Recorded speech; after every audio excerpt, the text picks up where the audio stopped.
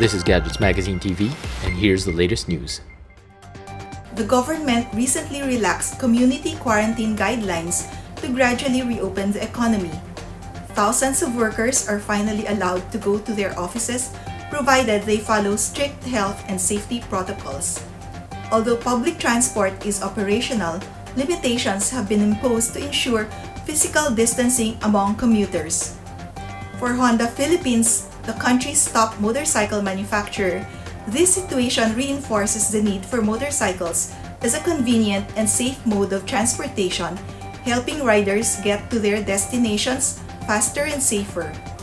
With the anticipated increase in solo riders, road safety experts from the Honda Safety Driving Center have these safety reminders. First, check your motorcycle and remember the acronym GOT to be safe. G for general appearance. Make sure your bike looks good and is in a rideable condition.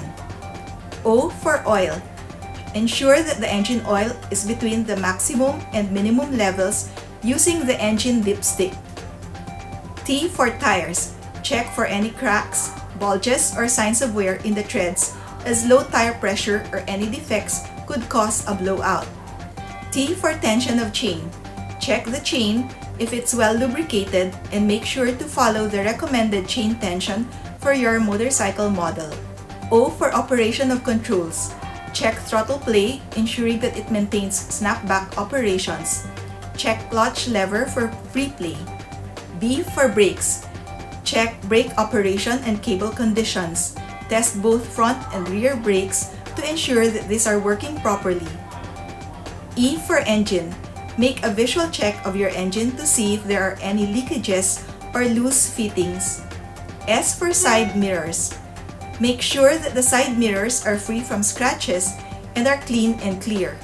A for alignment of steering. Check smoothness of play and make sure the handlebar is securely bolted. F for fuel. Make sure the gasoline cap is securely closed and not leaking. E for electricals and lights. Ensure all electrical-based switches and devices, like the horn and lights, are properly functioning.